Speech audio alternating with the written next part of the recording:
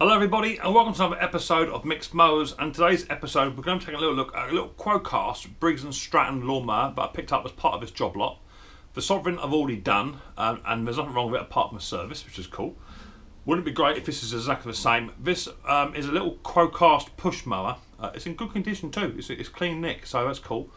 We'll take it outside and have a look, see if we can't get it to fire up, see what we can't do with it, and then if it doesn't start and whatever, it's got to come back in for some remedial repairs anyway, so I'll show you. And then we'll have a look from there. Incidentally, if this is your first time in watching Micks Mowers, hit the old subscribe button, whack the old bell, set your notifications to all, and that'll tell you I'll release another video, or in fact I'm on my weekly Saturday night live stream where you can come and join us. So without further ado, let's get down and dirty and let's check out this little Briggs and Stratton Quocast lawnmower.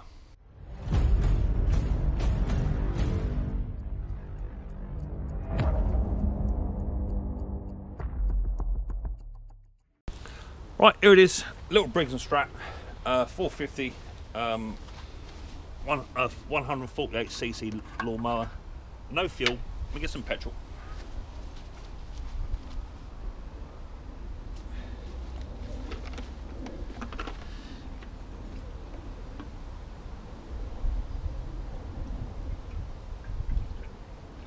Predominantly these have no fuel in because they've been to a recycling centre, so we empty all the fuel out.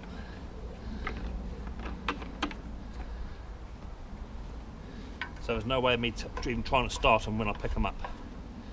Right, let's give it a prime. Primer bulb is very slow to react, which tells me it could be a carburetor issue, but it is priming to a degree.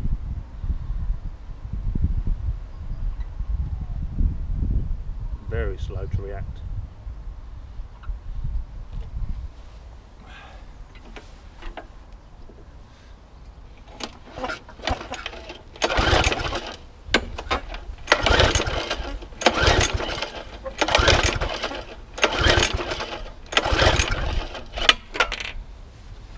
No start, let's get it in the shed.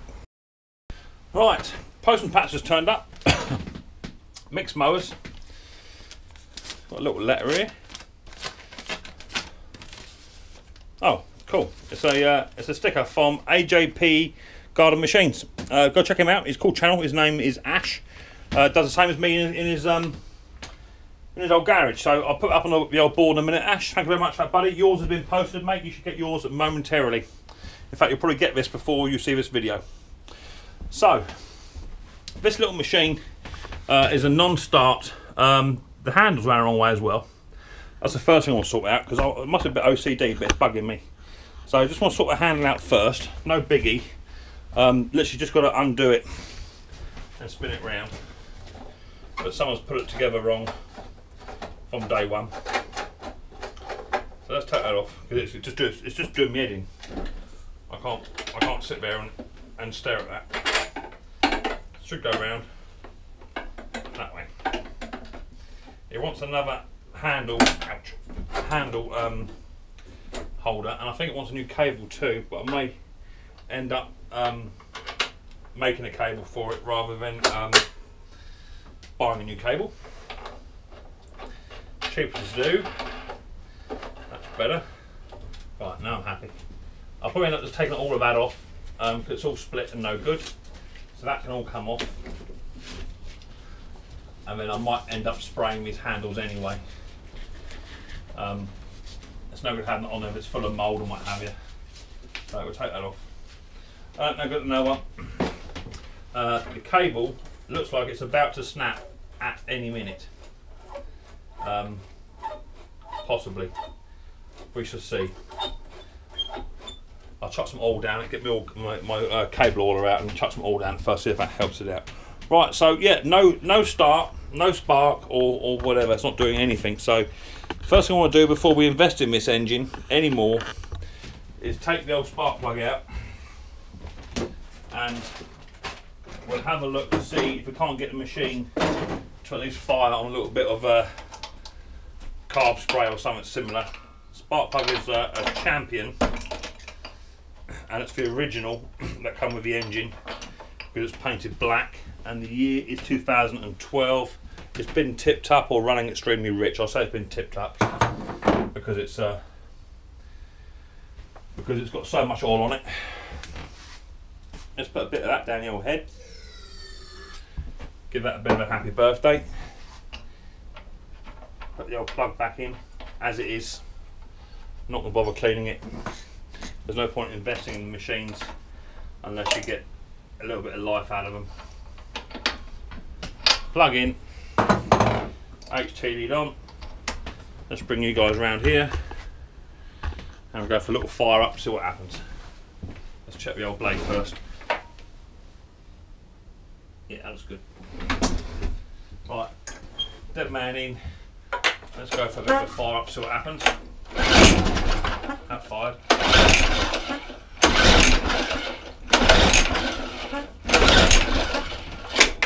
I want it to fire better than that.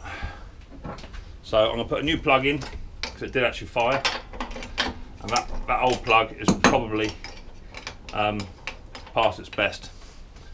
So let's get another B2LM in. We're getting through them like anyone's business at the moment. Let's go have a new B2LM if it runs and has a service anywho. I'm not going to gap it just yet.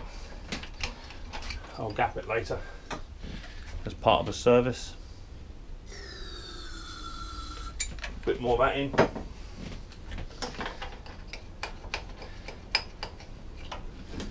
There's a bit of a race against time to get over the other side of the machine to get it fired before that all evaporates off. Right, let's go again.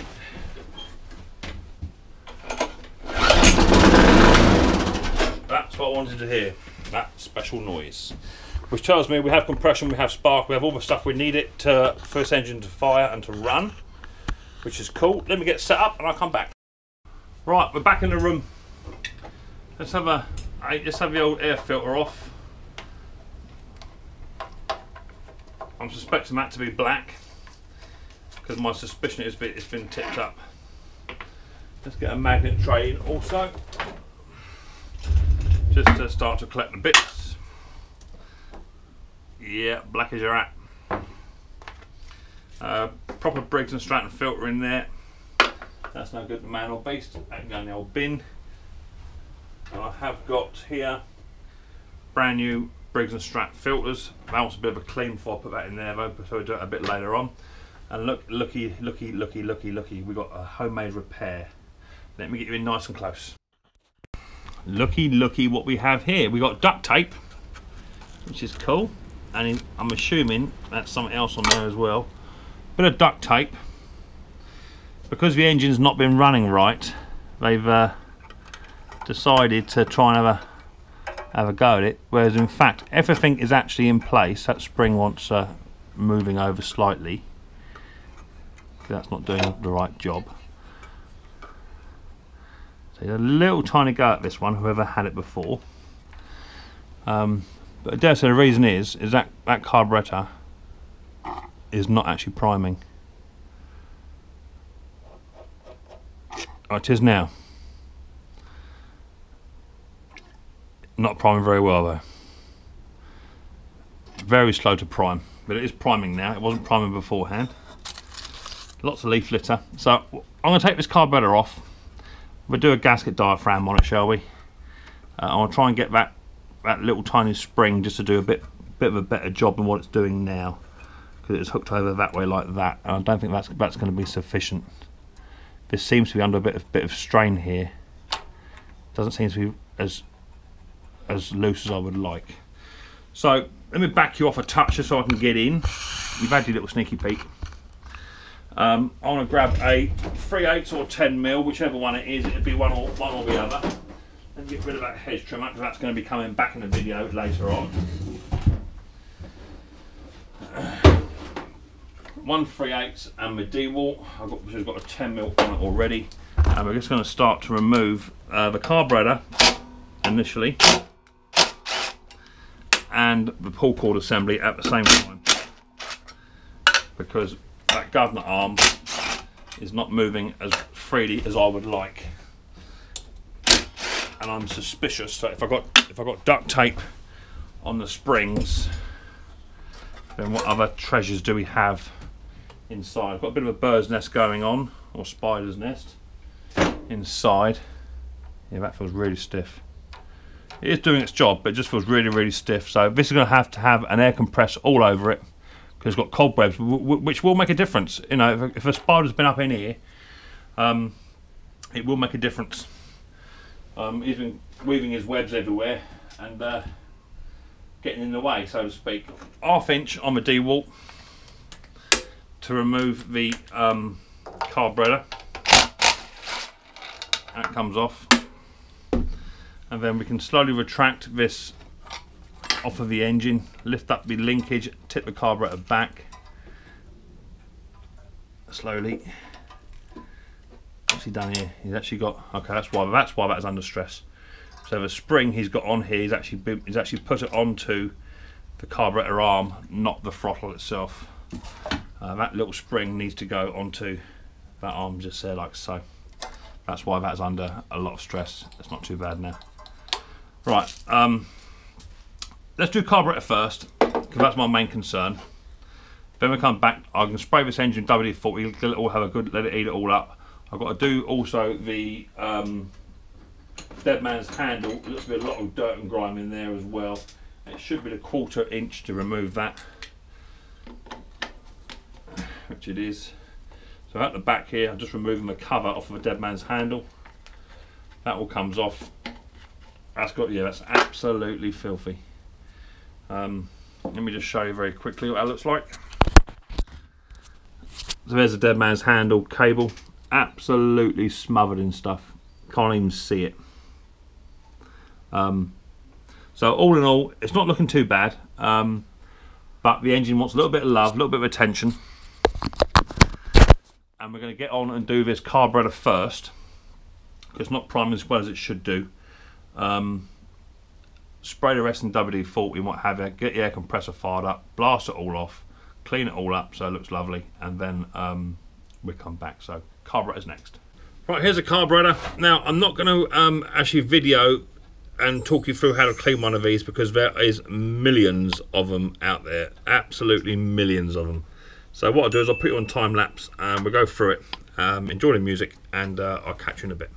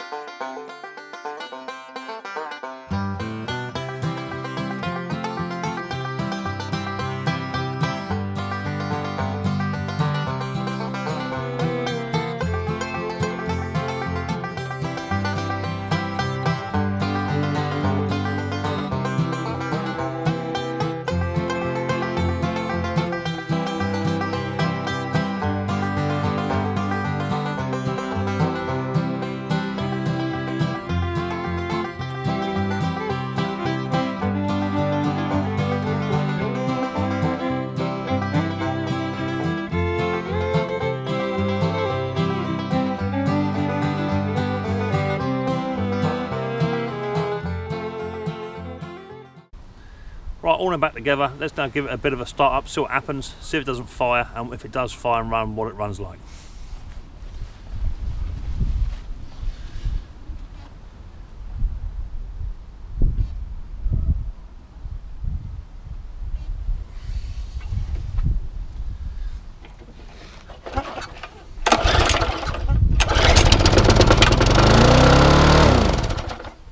As I suspected, running way too fast. 2 ticks. Right, I did say that was running too fast, didn't I? It's just because I could just tell that spring was not right. Way too much tension on it. And that's why I want to give it a little bit of a stretch originally. But that spring don't belong on here. Wrong spring. You can also tell because the angle is wrong.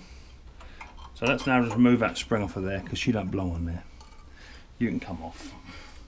I've got a second hand one here, and this is the reason why I didn't think it's right, because this spring should bypass this tag. So all you do literally is just run it through the hole, put it back on itself, and then exactly the same, you just got to call it up. I wish they'd made the same on these springs when they devised these. Just got to put it through the hole on the front of this governor. Get a bit of a twist up. Sorry you can't see much. I need to get my hands in here too. Right, there you go. Fish up through, and now so much less resistance on that spring. So back outside, and we'll go for another fire up. But I'm now convinced, the gasket's on there. I'm now convinced that that the engine will now run of more of a satisfactory speed. I might have to pull the tab forward because, as I say, you had duct tape on there, so it's no good fiddling with stuff like this. Just put the right stuff on it. That's why it costs money to run a mower repair shop, or if that's what you want to call me. You know, it costs money to get those springs in. They're not cheap. That's why I like to break mowers down, pick up mowers for nothing, and just break them into parts, because I've got a little tray with loads of second-hand parts. I need to do an inventory of what I've got, but that now stands a better chance of running a bit faster or a bit slower, as it should do so. Right, back outside, take 2. Right, let's see how this one goes now.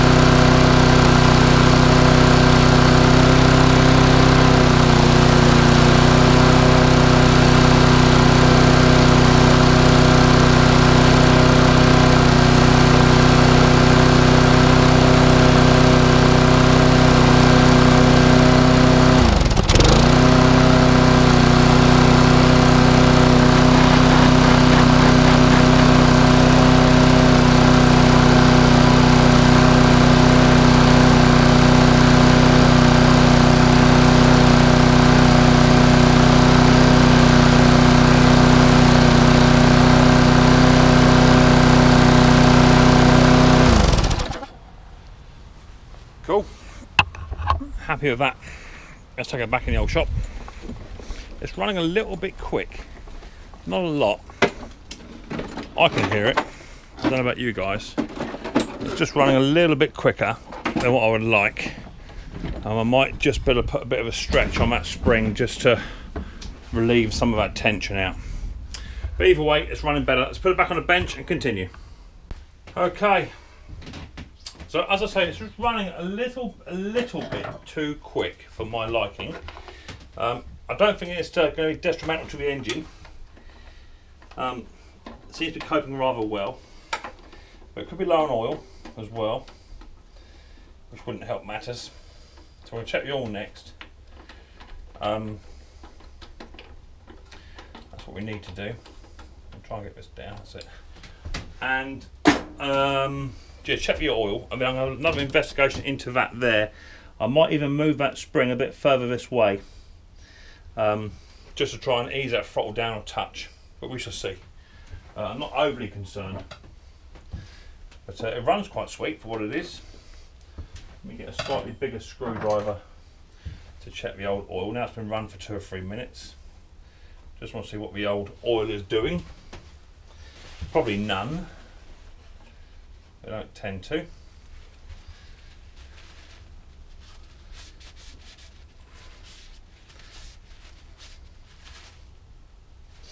One thing I like about the old Briggs Mowers, they put a yellow dipstick in so you can tell how much oil you've got. Unlike some of the Hondas, got a clear one, like a transparency style one, which you can't see nothing. It's saying slightly overfilled is what it's saying, but the oil is looking very watery. So I'm not very happy about the oil. So we'll need an oil change anyway. Just want to go one more time. That oil looks very watery to me.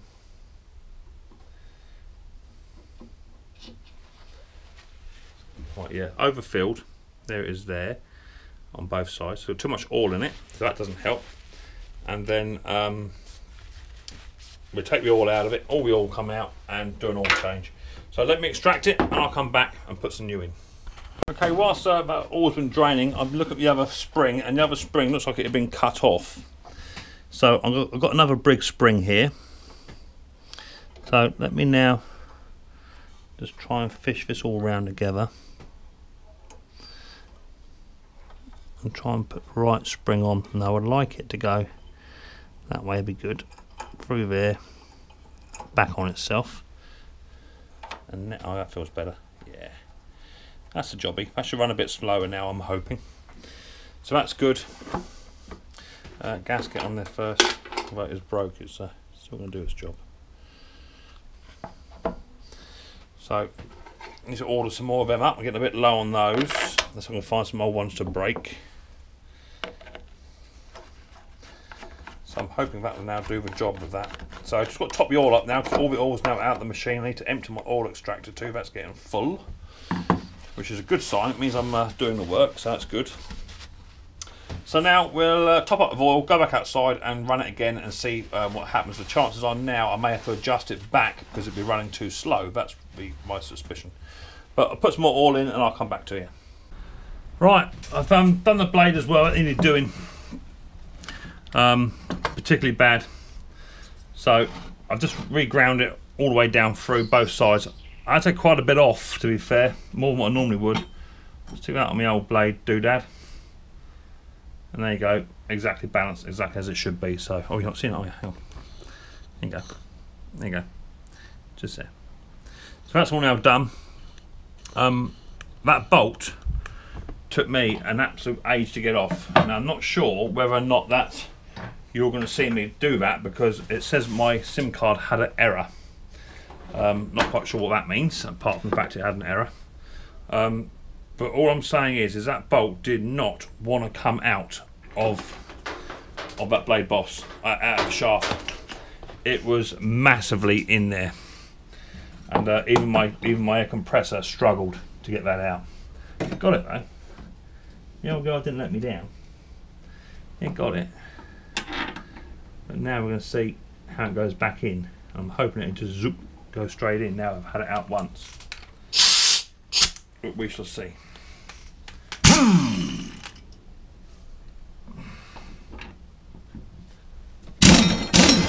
So See what I mean? Look, I don't like going in there. I might have to start it off by hand initially, just so it bites. But there's something it don't like. I'll give this threads a bit of a clean up, and that should just zip straight in. So give a quick clean up and I'll come back. Right, I'm giving the threads a bit of a clean now.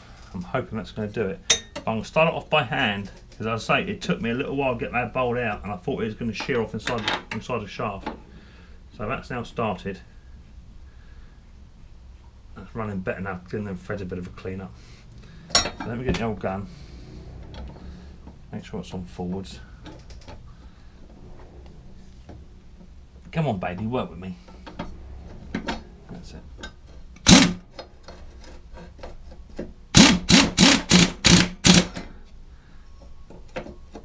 Hang on, what's happening here? Spot the mistake. I'm wondering who's going to be the first to spot that. See how clean them threads are now? Makes a difference.